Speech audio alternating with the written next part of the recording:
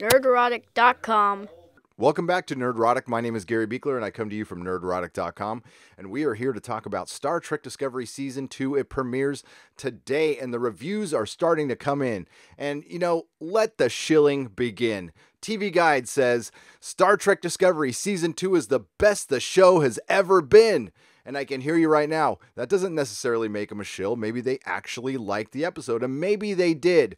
But it's always good when you go to these websites to see who owns them. You do a little Google search and you can find out. And well, I'm going to go over the review first, and then we'll go to who owns TV Guide, but I bet you can guess. Star Trek Discovery's inaugural season was faced with a seemingly impossible feat. The CBS All Access was tasked with delivering a fresh new take that appeased a hardcore fan base and remained true to the franchise's 50-year history, while also appealing to a Trek noob who wouldn't know Voyager from Deep Space Nine. Although Season 1 stumbled in its efforts to remain tightly within canon while also telling an exciting new story, the show managed to pull off a commendable first run thanks to a charming bridge crew. Really? Let's stop right there. Name the bridge crew.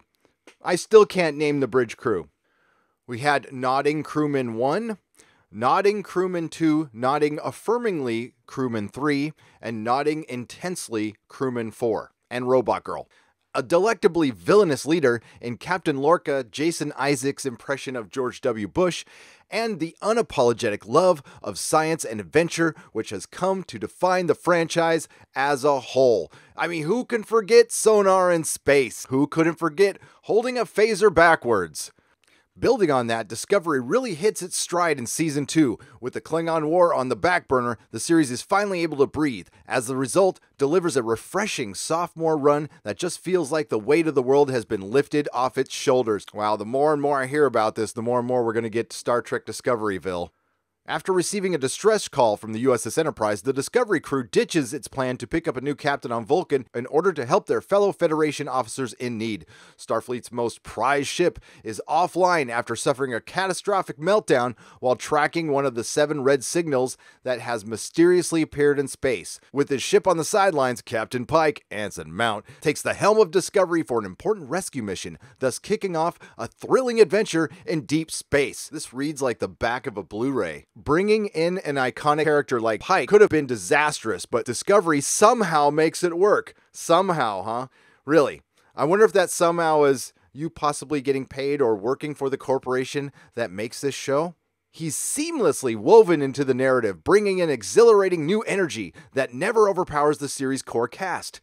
Mount's Pike is dashing, charismatic, and genuinely likable, but not without his faults. He's very much the man Gene Roddenberry envisioned so many decades ago, but never feels like a relic from the past. He's exactly what Discovery, both the crew and series as a whole, needs right now. Are you saying you actually need a white male as a lead who's good? Duh, no. Oh my god. Don't tell the Drekkies. They might get upset. But he's also just a fraction of what makes Season 2 such an enjoyable experience. With Discovery learning to let loose and have fun, Season 2 utilizes its arsenal of delightful characters in a way that it never could before. Owing to that is the adorkably wonderful Tilly. Adorkably wonderful. Who wrote this? Last season's Miss Congeniality, whose expanded role is like a much-needed serotonin boost. Brilliant, funny, and bursting with nerdy optimism. The new season finds her finally coming into her own as a confident leader, and the transition is pure joy to watch unfold. Equally amusing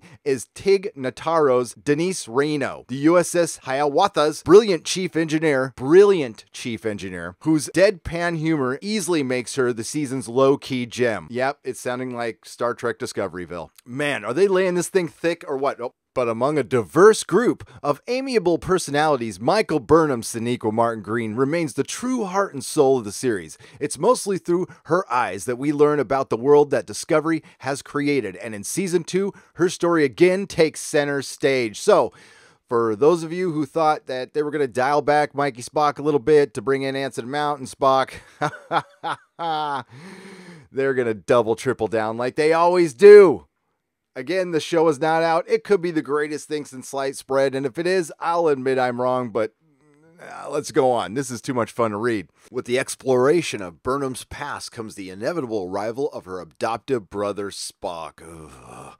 Ethan Peck and their family drama sets the groundwork for an ongoing journey in the new season. Linked through the same visions of a mysterious red angel, the broken dynamic breathes new life into Spock. A character... Whoa. Breathes new life into Spock because Spock was this tired character. Was he problematic? Was Spock heteronormative? Was he patriarchal? Was he masculine? What was wrong with Spock? I'm going to continue reading now. A character who's been explored inside and out. Having been around for 5 decades, but Discovery presents a different Spock. Someone on the losing side of an internal battle between reason and logic. He's not the Vulcan you know from Star Trek the original series. And no, nor is this the show we know from Star Trek the original series. Nor are these the characters, the dynamic, the aesthetics, the Klingons. Nor does he need to be. With the latest iteration set years before the events of the original series, the show found the loophole it needed to introduce the bearded, disheveled version into official canon, and it's handled with great care.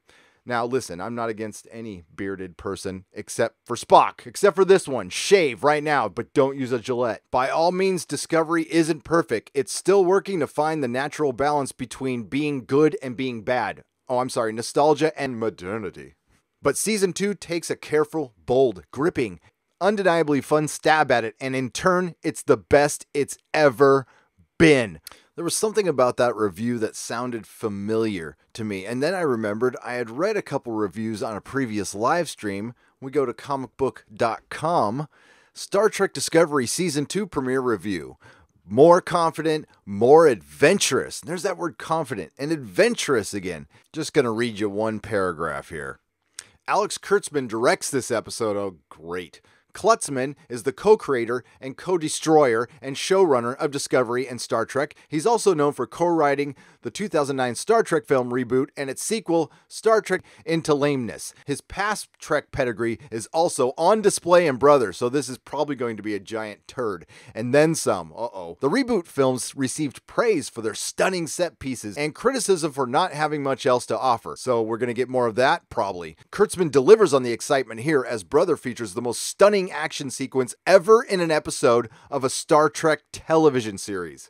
But wait, there's one more that sounded familiar. Star Trek Discovery Season 2 unearths a new sense of adventure. Action, wit, and color are the latest additions to the crew as Discovery returns to CBS All Access.